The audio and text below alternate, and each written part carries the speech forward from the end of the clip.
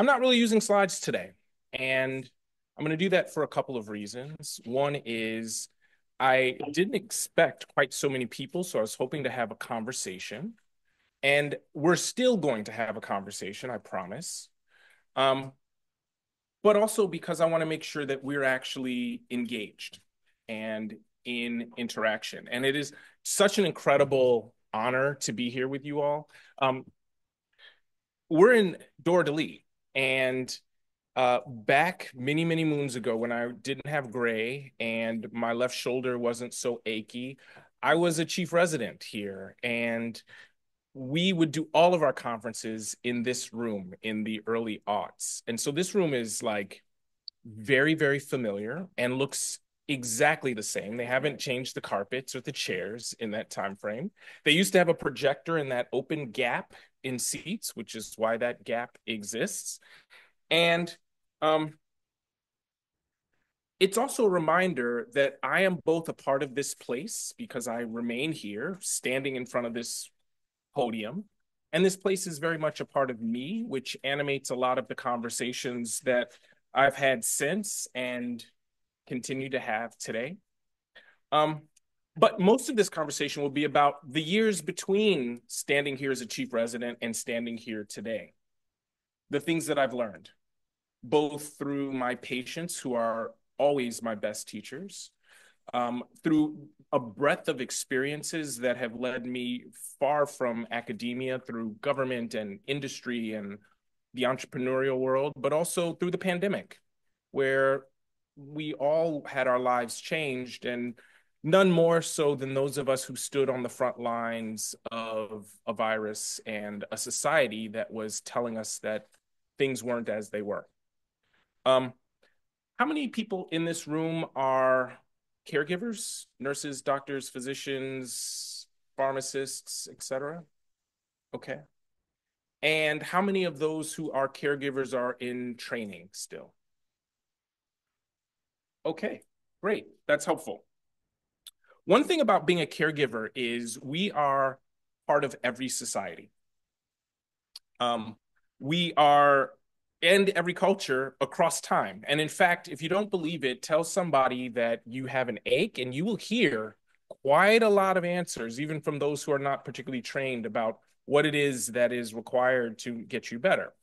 Um, what's interesting about a caregiver is we see the outcomes of societal decisions expressed in the bodies and stories of our patients. And if we listen closely, we understand a lot about the way society works, depending on the society that we're in. I want to talk a little bit about what do we see and hear about society when we listen closely to these bodies? What are the systems at play? And what do we as individuals and collectively as groups of individuals, what are we required to do when we confront these systems? And where do we start? I know that we started a little late, and given that my goal was to have some dialogue, I'm not going to talk the whole time. I'm going to try to push through a bunch of things that I suspect many of you already know. They ought to resonate even if you didn't actually know them. I suspect they'll be familiar. And then get to a part where I hope that we are all a little bit out of our depth and start to discuss what are the things that we can do now and into the future. Let me start with a couple of stories. Um, I am an attending in our emergency department where I've been an attending since a long, long time, not 20 years, but I'm getting closer and closer to that number every day. A couple of years ago, I took care of a woman who, for various reasons, was unable to take the medication that she'd been prescribed for schizophrenia. Her voices were getting louder. She was unable to manage her activities of daily living. She was worried that the voices would start to tell her to do things like they've done before. And so before it got that bad, she came to the emergency department. I arrived at 6:30 in the morning. Our shifts go from 6:30 to 10, 6:30 to 2:30, 2:30 to 10:30, 10:30 until the morning. And we have a couple of other shifts interspersed in between to make sure that we have overlap and enough coverage. 6:30 in the morning, everybody's pretty bright-eyed and bushy-tailed, at least the staff is. The waiting room is at its nadir for the day. We're going to have as few people as possible. We use that time often for teaching because that's when we're not running around panicked. Me and the resident go and visit this new patient. And what we learn is that she'd been in the waiting room since 10 o'clock the night before. That's actually not quite uncommon. We're very busy. We often see 180 people in a day. Sometimes there are another 30 or 40 people who leave before they're able to be seen. And she was disheveled. She hadn't eaten. She'd been sitting there, whatever she'd gotten out of a vending machine. And she was responding to me, but it was also clear she was responding to something else. Right? She had external stimulus. It's pretty easy. We know what to do. We screen her for any metabolic causes that may have triggered this lapse. We contact our psychiatry colleagues who come down and evaluate her. They determine that she needed an admission in order to get her back under control on the right medications, which may need to be tweaked. And the resident and I go back to our shift. We see another, I might have seen 50 people that day. We're busy. We're running around. I go home, minding my own business. The next day, I come back for the next shift, 6:30 in the morning again. The woman is still in the same room. She never got admitted. She also didn't shower. The treatment plans that we'd written for were sporadically given because shift after shift, everybody thinks, well, it'll be the next team that'll handle it. She'll be out of here at any point in time. She wasn't out of here. The voices are louder. She's frustrated. And what I realized in that time was she's trapped, right? This isn't really a villain or an evil person that was doing this. This is a system that conspired to trap this patient in the emergency department. And many of the caregivers, instead of looking hard at the challenge, looked away. Like it's much easier to say, well, here's some things I can solve as opposed to here's something that I don't know that I can solve or not. And so we're trapped right alongside her. Okay, here's another story. This is last year.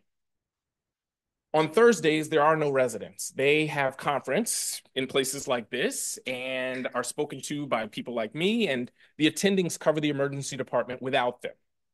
I had a patient come in at about 10 o'clock in the morning who was unable to eat. He was in his early 30s. He had kind of the wiry, bulgy veins that make a nurse's life really easy.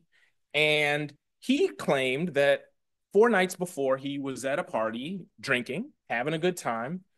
He got accosted and was in a fight with a couple of people, and he was winning, according to him, until somebody hit him from behind and knocked him out. He woke up on the ground, and y'all hurt. He was drunk. He went home, thought it'd be okay.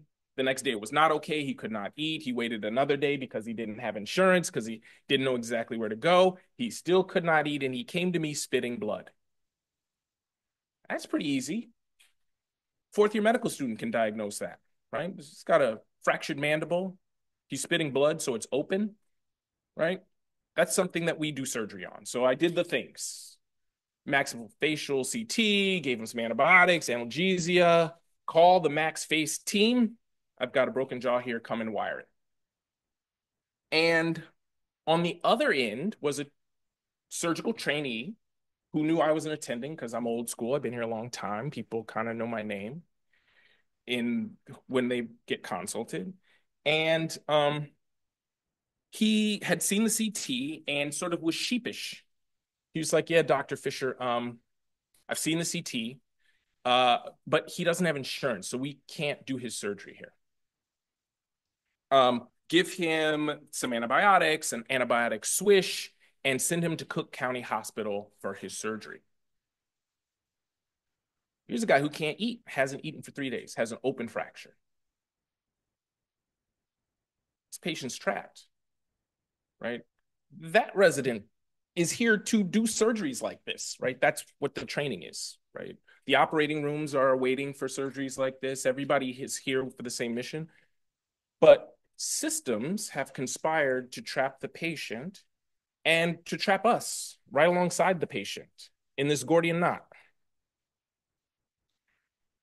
For those who are not trainees, I suspect you will have seen situations like this before, where you've seen society and healthcare conspire together to trap our patients and to trap us along with them, where people come to us in an emergency or after a series of bad days looking for help, and then we can't give them what they need for arbitrary reasons, whether it's because we're too busy or because they don't have the right insurance. They have a human need, we have the human resources, and there's a barrier that stops us from doing that. And collectively, that means that we've been training for decades to do these things and we cannot. It's the reason why we came to work that day. It's the reason why we're in training. And I give those examples about our emergency department, but we are not unique. This is not something that the University of Chicago does. This is something that happens in emergency departments across the nation, urban and rural. We just happen to be able to see them here because we're also in America. Because in EDs across the nation, we are mandated to serve everybody by the Emergency Medical Treatment and Active Labor Act, regardless of their ability to pay. And yet, despite that, too often we delay, deny, defer, reject, and even bankrupt people who seek care. But what's interesting is in these same places, we also sometimes are able to give the best care in the world. The kind of care that people fly across seas in order to receive.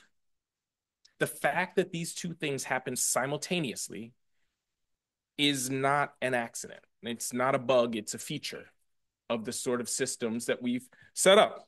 And so, what are those systems and what are your responsibilities? America's ordered the resources required to stay healthy through centuries of policies, both formal and informal, and our healthcare systems are similarly ordered. So we have systems within the communities that are at play and system within our walls that are also in play, and they interact. And just for a moment, indulge me to tell you a bunch of things that I suspect you all already know, because times have changed. It used to be people didn't know these things, and now I suspect everybody knows, but we're going to go through them quickly just so that we have a common language. You all know Chicago is one of the most segregated cities in the country. And you all know that that didn't happen by accident, where people just weren't like, ah, you know what, I'd rather live over here, and rather live over there. It wasn't just a random chance. These were policies, right? So between 1916 and 1970, 1916 and 1970, 500,000 African-American folks came from the South fleeing terrorism along the train migration. Many of them settled here on the South side, others settled on the West side. In 1970, there was a federal ruling that required scattered site public housing, but by then there were already 1 million people living in concentrated segregation on the South side, mostly in high rises that no longer exist that were alongside the Dan Ryan, but in other places as well. You all also know that restrictive covenants and redlining were policies that ensured that race defined where people could and could not live in our city. And when people slip through those loopholes, you all also know that violence reinforced these social covenants that were eluded by those who got through the legal covenants. And that created boundaries, right? When I was a kid in the 80s and 90s, I grew up here in Hyde Park. The war on drugs was launched. You all probably know that, even though you may not have been alive yet. And the war on drugs was shackling, even though drug use at the time was similar across races. It was focused in Black communities, and it was shackling Black men, taking them out of their communities and out of the workforce, adding to poverty.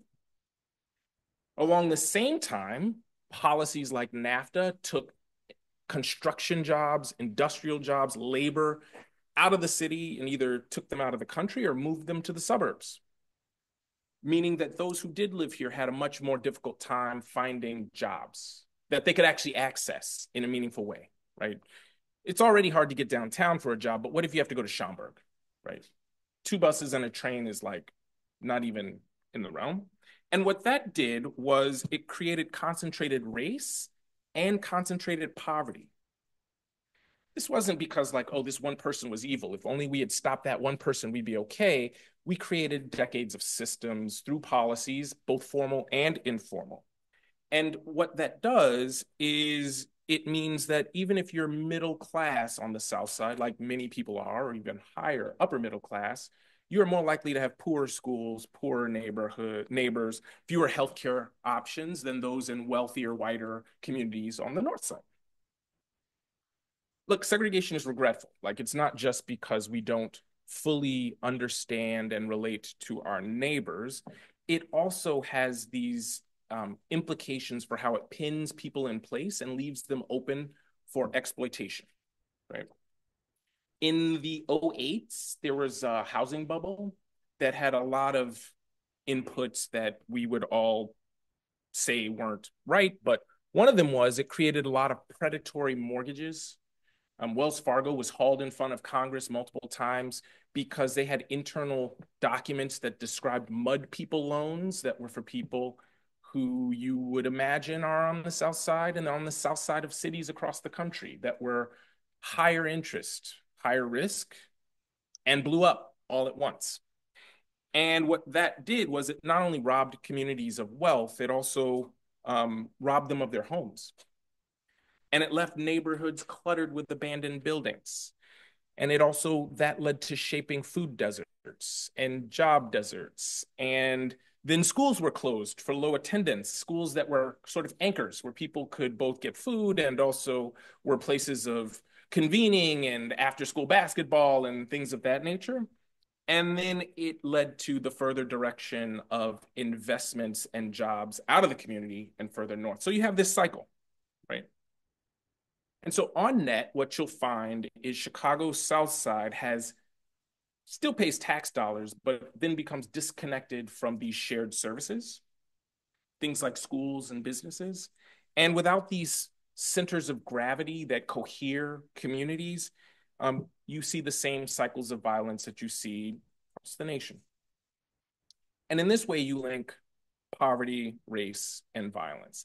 For those who are interested, both in the room and online, there's a really interesting book called A Peculiar Indifference that I think came out in probably 2020, 2022, that by Elliot Curie, that documents about 100 years of data defining where you will find interpersonal violence and where you won't.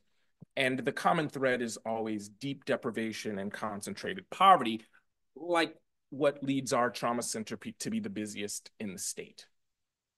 Systems. The other thing this recognizes is once you take this common tax dollar and disconnect services, where do those services and resources go? They end up going to the north side, right? Where you have much denser communities, where you have flower boxes in streets, you have different sorts of policing, not more, not less, but very different kinds of policing. And Chicago is somewhat unique in that way. The segregation that's linked so densely to race here looks very different than some of the downtrodden communities in New York and LA, in that the communities that are struggling today are struggling the same or worse than they were 30 years ago, as compared to Bushwick, Brooklyn, the East Village, neighborhoods that are very desirable today, but in the 90s, nobody would be caught dead in them. Right? Those communities weren't segregated by race in the same way, and people saw opportunity and growth, and that's exactly what they did. Our communities shape our bodies, right? They define our social networks, our wealth, our education, and when you have a city like ours that has well before all of our time defined who has access to those resources and therefore our personal health and outcomes, you recognize that Chicago forces Black folks to run a gauntlet of health risks, dangerous jobs that maim you, food deserts that leave you ill, poisonous water through lead pipes, ubiquitous guns that perforate your body and leave you bleeding. And so in this way, systems have created our health and illness in ways that are neither accidental but also predictable. You will see this toll more clearly than anyone. These things are, I say you already know these things because they've been rolled up into statistics and are regularly reported. When I was first standing in these stages, we called them health disparities. Now our language has changed into inequities and injustice. The data is very old, and when you look, you'll find it. Black folks make up 31% of Chicago's population, but 80% of those people shot. That's almost 800 people in 2021 when we were seeing these spasms of violence. In Chicago, you'll find the highest blood lead levels in Black kids in our segregated communities.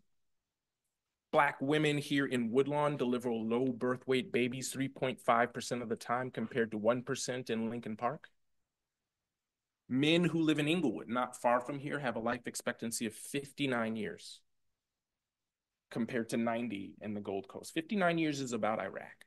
It's a developing nation age, and it's right here. Like, we're in a very wealthy community, but we're talking blocks away. If you're born, your life expectancy is less than 60. You did not take advantage of Medicare or Social Security.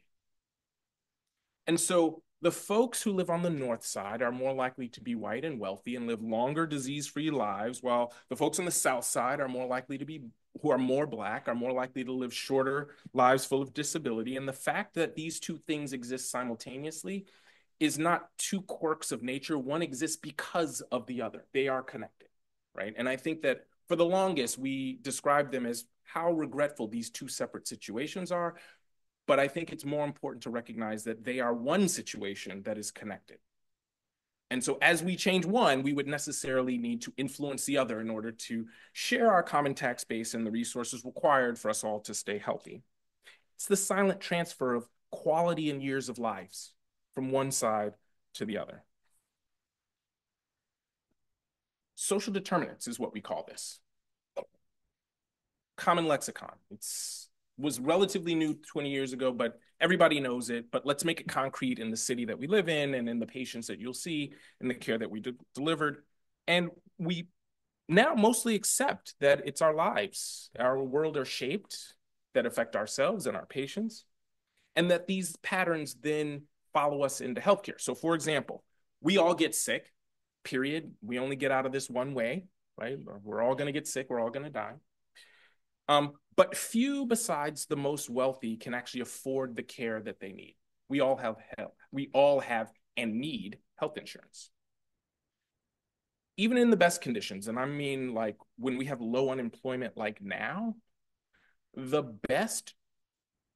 is the best jobs that provide health insurance, right? And those people tend to be healthy, already wealthy and educated, and in our society, that means disproportionately white. Right? Our poor people tend to be on Medicare, or I'm sorry, on Medicaid. You aid the poor. They're often in gig jobs where they need 2 or 3 jobs in order to have a living wage. Those jobs rarely offer insurance. They work many more hours than those of us who have a normal job because they have to in order to cobble together the right sorts of income in order to pay rent. And that also means they have less time to prepare food that might be healthy. Fast food becomes a crutch. It means they're less likely to have the opportunity to exercise and go for walks and invest in their mental health. And so in Chicago, Black folks are less likely to have private insurance than white folks and are 50% more likely than white folks to be completely uninsured, 50% more likely. And so if you look at a map of Chicago, you'll see how it crowds Black folks and white folks into disparate communities. And you'll note that places like Inglewood are 12.3% uninsured compared to only 2.5% in Lincoln Park. And when you have concentrated numbers of patients who cannot pay you, providers respond with fewer services that are more difficult to access. And that's because they still have to pay their electric bills, medications are not free, nurses require a salary, and if people come to them who cannot pay them, they will quickly go out of business unless they respond in ways that stint and reduce access. Which means mental health resources like are required for patients who need admission are very hard to come by. So what we've done is we've created systems within our society, not villains, not heroes, systems within our society that most both define who is more likely to get ill, who is more likely to get better, and also what doctors like us who are caring for poor people have at our fingertips in order to solve their medical problems. It shapes our practice as well. Okay, done sermonizing about things you already know, but that then leaves us to what do we do? All right, in the first case, the patient was schizophrenia. She was angry and confused. The first time that I spoke to her, she was already responding to external stimuli. Now she had a very hard time making any eye contact or engaging with me at all. We couldn't really communicate now. She had now been 2 days without showering. Remember, she came in 10 o'clock the night before. Now, a day and a half later, I'm revisiting her in that same room. Okay, I re-engaged psychiatry. They advised me to redose her medications. That I can do. I ordered her food, a tray, to come down. She hadn't eaten. That will make even sane people respond to external stimuli.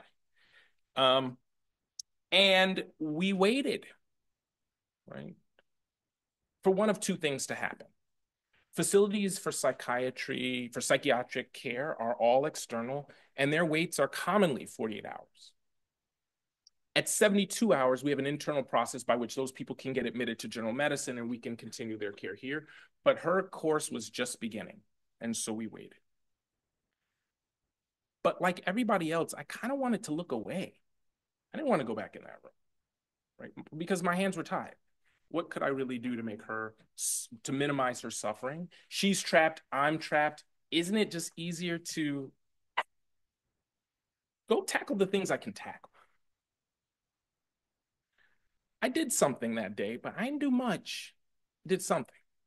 Is that enough? I'm going to actually want your response in a little bit, but not yet. Here's what I did in the second case. I went back in the room after I was told he needed surgery somewhere else, right?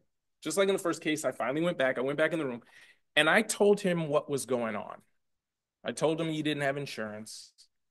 I told him that meant that I heard you couldn't get surgery. But then I told him, sit tight, you're going to be with us for a while. And he asked me a question, right? He said, hey, doc, will I be okay? That's kind of a dizzying request. It's something I actually hear a lot, usually with people in extremists, but I hear it all the time. Doc, am I going to be okay? And I never know exactly what they're asking. Are they afraid? Are they worried about their outcome?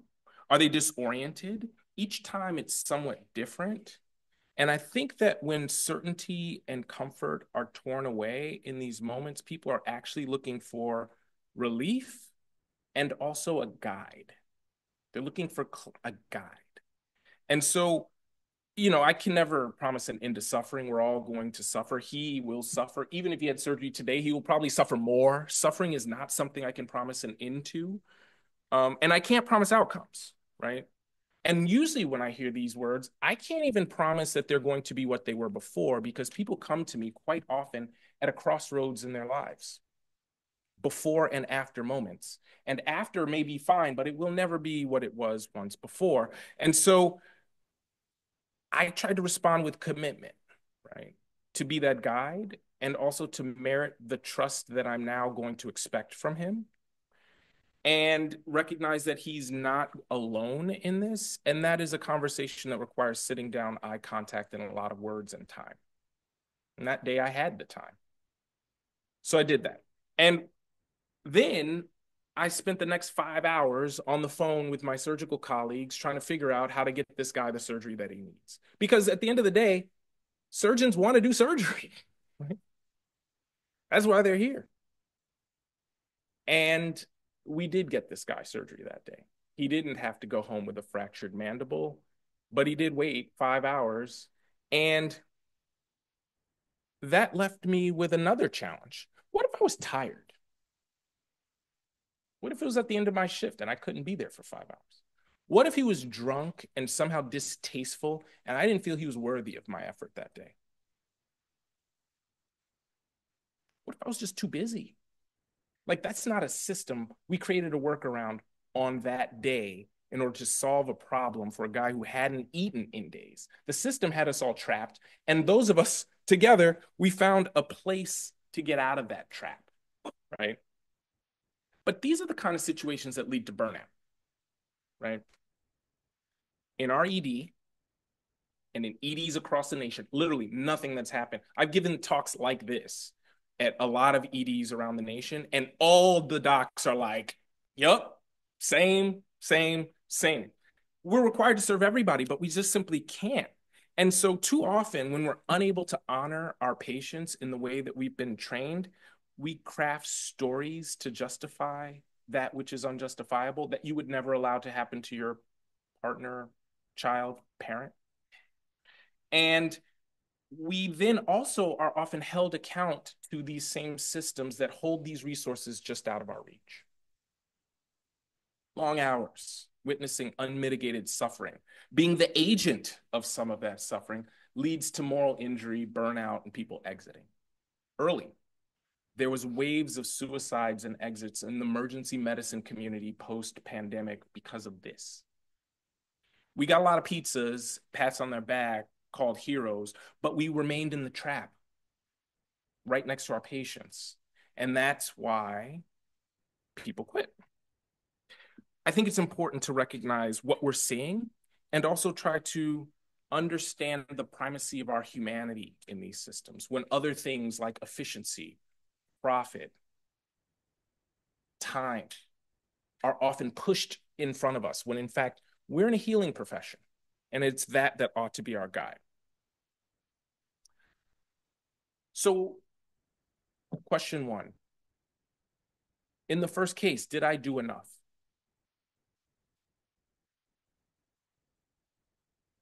I'm going to leave that pregnant while I sip.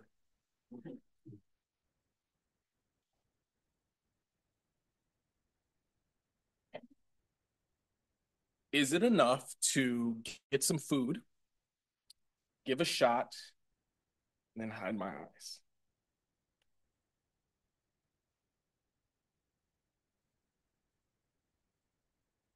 It's a great question. What is the proper perspective? Hmm.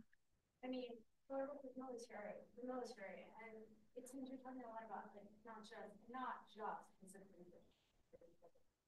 this concern of austerity. And one thing I've talked to them with their power of mindset, they go forward onto a battlefield. Exactly what you're describing. You're not going to have the capacity to set into time and palliate in that same way. And so some of it, I think, starts with exactly doing the small pieces and having a mindset of grieving the opportunity law, things of that nature, keeping your sort of heart soft, maybe, to the realities. Well, also, one thing I professionally worry about with clinicians is the moral imperative to take on the system by themselves. It reiterates back to so, can I pick up on one of the themes that, what was your name? That Anne brought up was about you'll never have enough. I mean, I think that there's this imperative to have moral purity in a fallen society.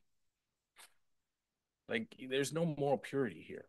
You are not going to be right. Not in this life, right? So what's right enough in these moments? I think that we all sort of want to find a cocoon where you're like, well, I didn't do it. I'm not. I mean, we are all part of this. You are an American. You work at this institution. You vote. You are as much a part of this as the people you would pin as a villain. You don't get to be pure. So once you're in that gray, then what?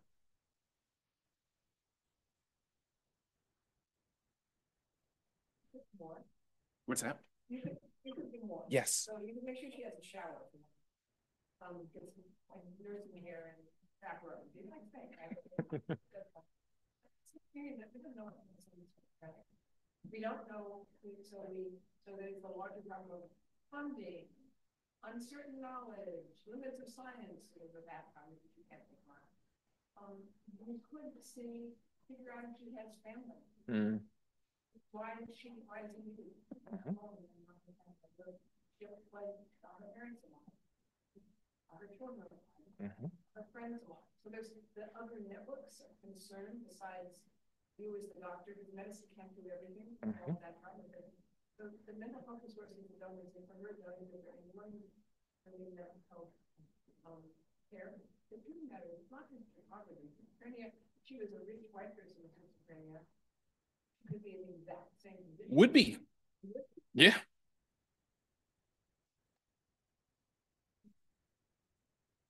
It's also really critical to understand what needs to be done, what, how much you can do and how much you can't do. Yep. And where that's why I have to do with uncertainty. Say, well, knowing this, what we come to the right might be good as a student and to advocate for increase funding for research and Mm-hmm. increase.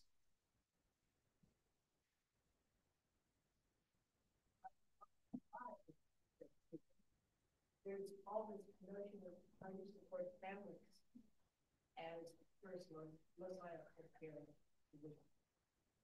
It's not my idea. It's an interesting idea. I don't know where it's going to go.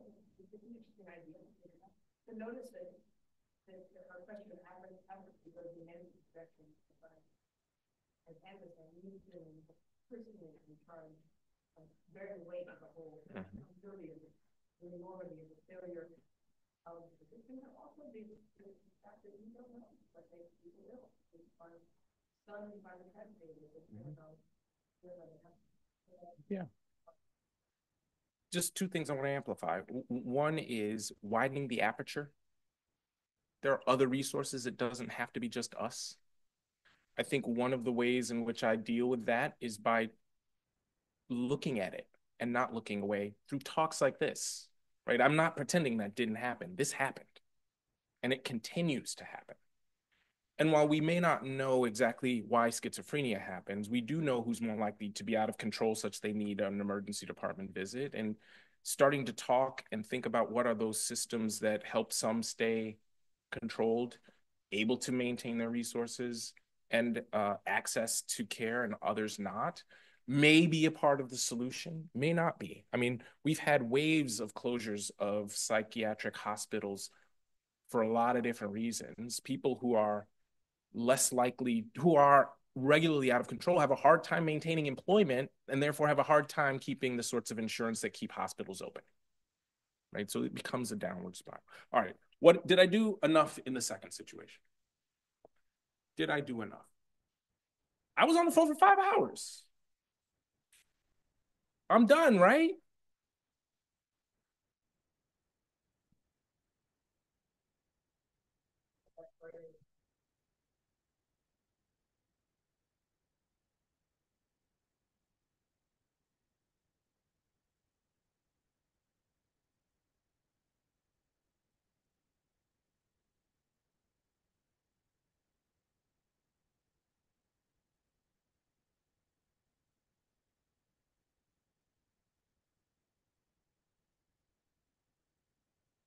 So I didn't do anything to change the system that day. In fact, I might have done something to aid the system. By crafting a workaround, I allowed the system to be like, hey, everything works. We'll just leave it as is. Works fine. Was I even honest with the system about it? You know, I sort of was like, yeah, let me take this on. I saw another hand over here. It was the same point, you know, you can tell our chief equity officer that maybe we should spend our community benefits on the surgery for urgent procedures, rather than avoid this. Mm-hmm.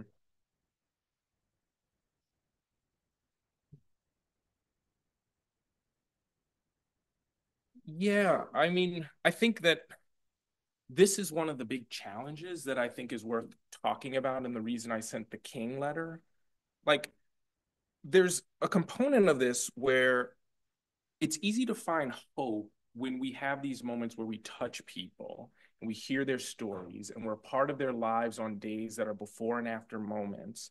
And in those moments, we get to be these trusted guides that can be deeply humanly satisfying, but it also, in some ways, is revelatory of transcendence. If one believes in those things, you can see these moments where you can see yourself in people very dissimilar, where you recognize that there's this thing that is within all of us, that deepest core thing where when people are stripped bare of their social context, they are deeply human in ways that are unusual to see outside of contexts like caregiving.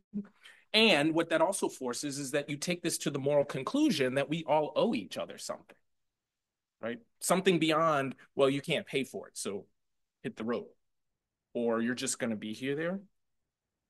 But how to animate our care decisions with that deep fundamental truth that is a guide for a lot of people's morality becomes amorphous and difficult, particularly when you're busy and tired and have bills to pay and want to go home. And so I'm going to talk a little bit about what helps me to think through this and might help you. Might help you. Okay. I sent around the King's letter from a Birmingham jail. Who's seen this letter before? Who has read the entirety of it before? Okay. When I was in high school, we got pieces of it. It's long. It's like 13 pages. And when you read it, you will see so many familiar components. There's so many familiar components because I think this is one of the most important documents of America. It is as important as the Constitution and the Declaration of Independence. This is part of what has shaped our society. In 1963, King goes down to Birmingham. Birmingham is staging a strike because they've been standing up against segregation. They've received a lot of promises that were unfulfilled. They are continuing to strike. And right before King goes down there, the courts pass a law. The law says you cannot strike or picket in this town. That's the law. Martin Luther King, Ralph Abernathy, James Shuttleworth decide we're going to proceed anyway and make an announcement. They don't sort of just proceed anyway. They say we are going to defy this law and we are going to proceed. And they broke the law. They were summarily arrested. While they're arrested, white clergy in Birmingham write a letter in the newspaper. It's important to understand the words because I hope you all go home and read this. This is important.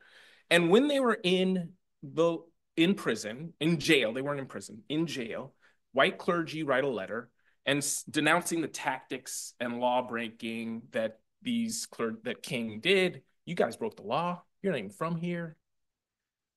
Just be patient. We'll get there. King writes 18 pages. You got time. You're in jail.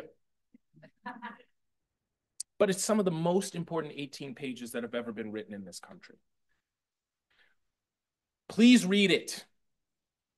But as you think about what are the laws, rules, policies that you are shaped by, which are the ones you stand up to and which are the ones you go along with? Because they're not all good and not all bad, and probably none of them are either. You express a great deal of anxiety over our willingness to break laws. This is certainly a legitimate concern.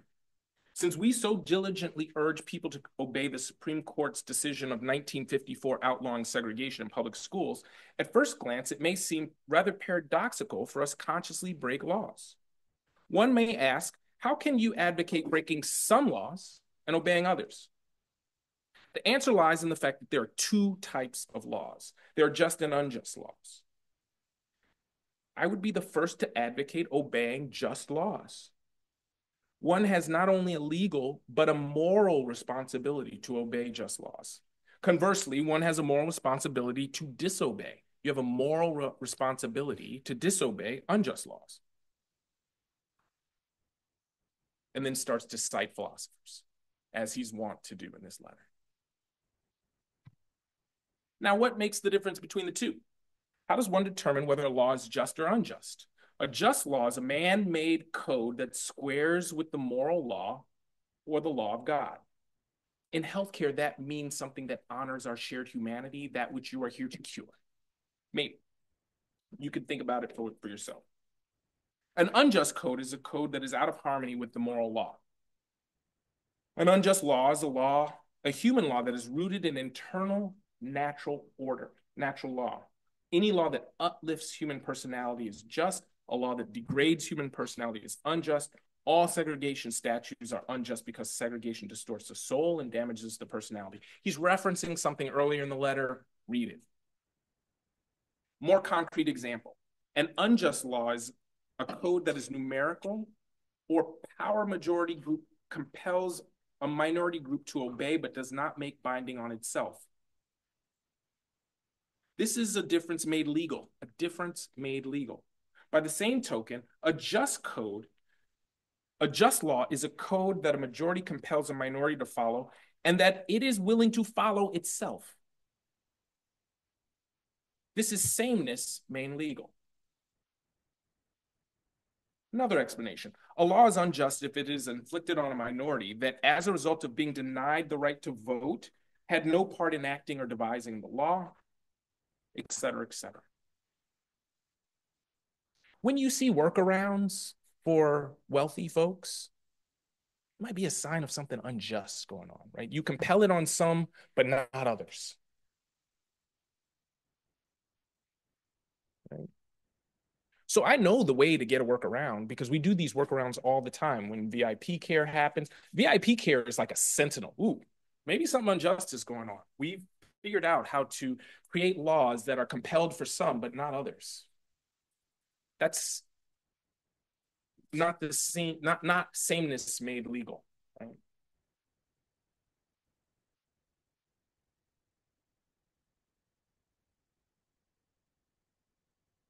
So one of the other things that I think is important to describe here, and this is in another part that I'm not quoting, is King makes it really clear that when you do stand up, it's important to do so loudly.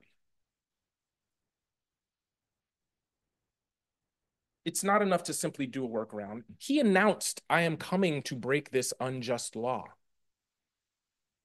Right? Bringing it to the surface, making clear what you're standing for and why, and being willing to suffer the consequences, right? He went to jail. He got out of jail, and we're still reading him because he stood on something much deeper than his own person. Like he was connecting to something that has roots in something that much more common to our humanity than simply the moment. But there are times in our lives where we'll see this every day, where, hey, the reason I'm doing this workaround, I don't like this workaround, we should talk about this, right? I'm doing it here today, we're talking about it. Like these are the ways in which you can make clear how these unjust laws ought to be defied, when and how, and do so proudly, which is what he did.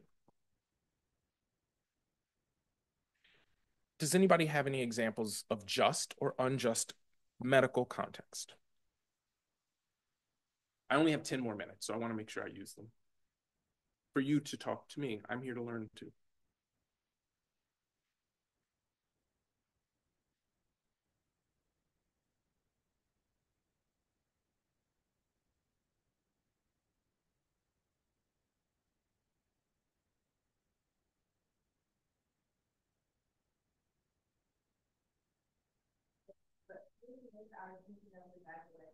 The right to vote. Like, you have the right to vote from the law. And think about now because of broader things like, yes, we have the right to vote. Vote is the knowledge of what we're voting on. Especially in a lot of medical laws and things like that, but you don't even know about or have knowledge of that. Like that. And I feel like that is really unjust and has to do with the whole bigger system of like education and things like that. That, but I can't think of that. I don't know. Yeah. I mean, at the time, this was pre-voting rights bill, right? They were actively keeping people from voting. Segregation was not covert. It was the law. It wasn't just, I mean, it was, you can't come here. You can go around the back door, right? So these weren't sort of as nuanced as, but there are a lot of things that are today not particularly nuanced that you will find, and I encourage you to think about them.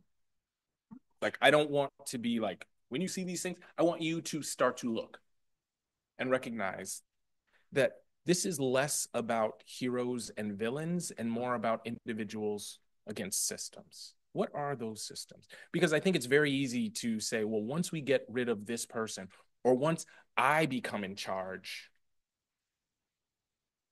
well, you're not going to change it, right? These are, unless you're willing to change the system. And one of the challenges, these systems protect themselves against people who might rise to power and change them. So we need to think about that. From any place where you might be, you also have influence. Okay, let me quickly move to 3 things you can do today. Like, one of the things I promised is that I'm going to give you some solutions. And so I'm going to give you a couple.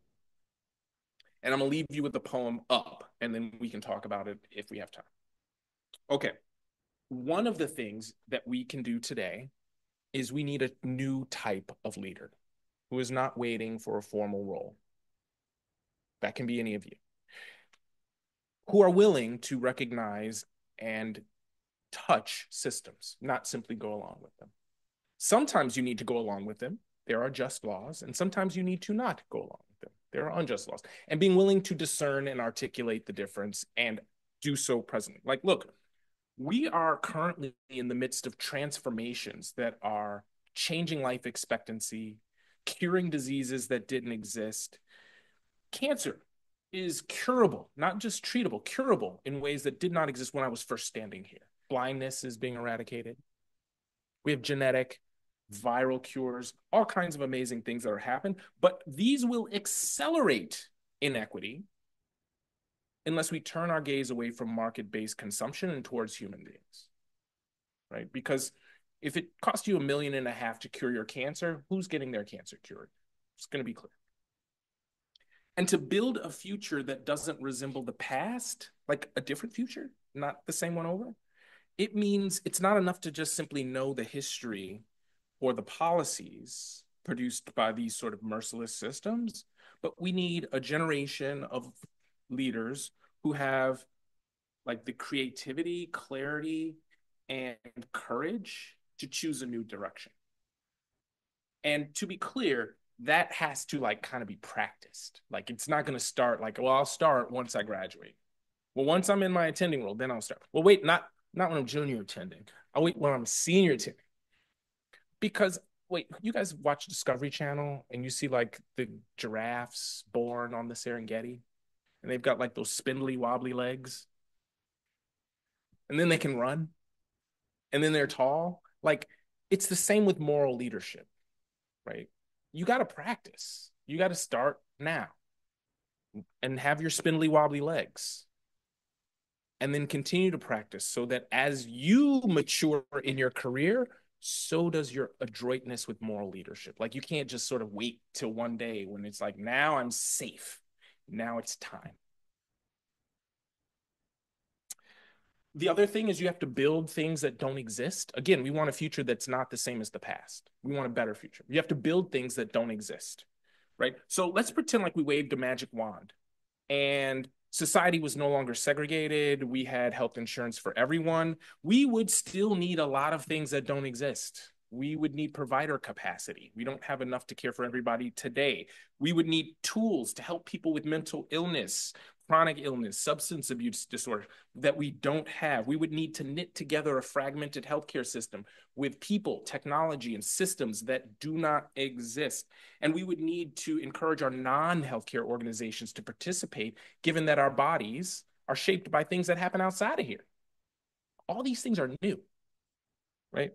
And we need people who will build those that are building them towards a shared humanity, and not simply to try to maximize something that doesn't maximize our shared humanity, right? The sorts of leaders who are recognize that we have this shared experience that is more important than profit, for example. And in quiet moments, we all know that our bodies are more important than profit, because how much is your vision worth? If I gave you $20 million, would you go blind? Like, nobody would take that. Right? So we know that these things are more important, but then we have to breathe life into our systems in the same way. And then the last thing is that of these systems that we had one of our guests point out, we already have things that work. Quality improvement, for example. we know in our emergency department, our door to balloon times, our left without being seen times, our wait times, our use of physical restraints, we can turn those same tools to maximize our shared humanity and create equity. So long as we're collecting and using the data effectively and we're willing to stare at uncomfortable truths, even when we're complicit. Like, man, I'm a part of this. And allow for those stress positions to be your opportunity to transcend. Like, who can stay in these stress positions long enough kind of defines who succeeds. Medical school is one of those perfect examples. Like, it's a stress position for 4 years. You just have to sit in that. And if you use these same tools to turn them towards a society that we want to see, not the one we have, it allows for us to be the sorts of leaders and advocates towards these bigger questions that we care about. I'm done, but I want to put this up. Do you all know Audre Lorde? Yeah, see, I'm telling you guys a lot of stuff you already know. But I think this is an important poem, right? She's just a technical master of expression, and poetry is sort of like one of the most efficient writing forms. Strips away a whole lot of BS and gets you like, what is it you're trying to say? And how do you do it concisely? Like, this is a book's worth of meaning. She's a New Yorker. She was the children of immigrants, poet, professor. And this poem is a litany for survival that came in 1978, which is actually the same year she was diagnosed with breast cancer. She was 44. And that breast cancer ultimately claimed her life in her late 50s. And when the sun rises, we are afraid. We're afraid it might not remain. And when the sun sets, we are afraid it might not rise in the morning. When our stomachs are full, we are afraid of indigestion. When our stomachs are empty, we are afraid we may never eat again. When we are loved, we're afraid love will vanish. When we are alone, we are afraid love will never return. And when we speak, we are afraid our words will not be heard nor welcome. But when we're silent, we are still afraid. So it's better to speak, remembering we were never meant to survive. There's a woman speaking about being in that vanguard of people who see it and are willing to speak about it. It's linked to the invitation. So I encourage you to sort of read this in her work. But like the King letter, read that. And with that, I'll end and open questions if you all have any.